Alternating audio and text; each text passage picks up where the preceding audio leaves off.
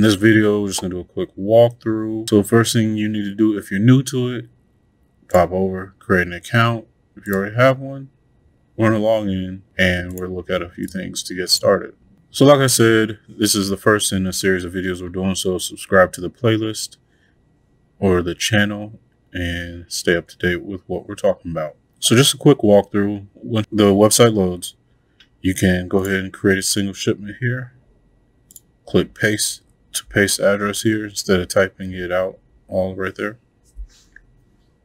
And then once you paste it, it'll auto-populate. And then you go down, update your box information, and you can get some rates on that there. If you don't have your box dimensions, you want to look at a quick rate comparison. You can just type in your zip code that you're shipping to. As long as you have your address selected up here,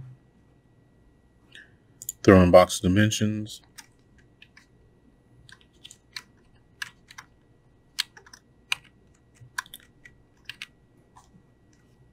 And it will show you some quick rates.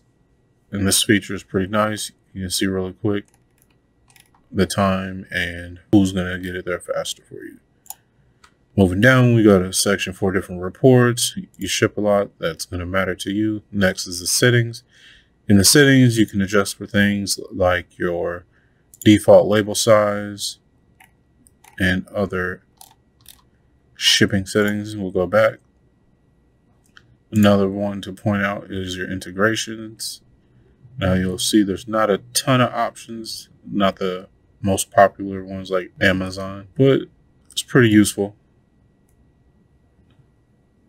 And you can update your save packages. Save packages, if you ship in the same box all the time, you can save it and you don't have to update your weight and dimensions every time. And that pretty much covers it. You know, you got your tracking emails down here for shipment updates. And then you need some further assistance, that's there. And that's it for this video. In the next one, I'm going to talk about the top 3 things that I like about pirate ship over stamps.com, which is the other platform that we covered, or the previous platform that we covered.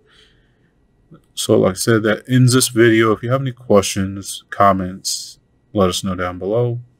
If you're looking forward to what's following, please do subscribe and like this video.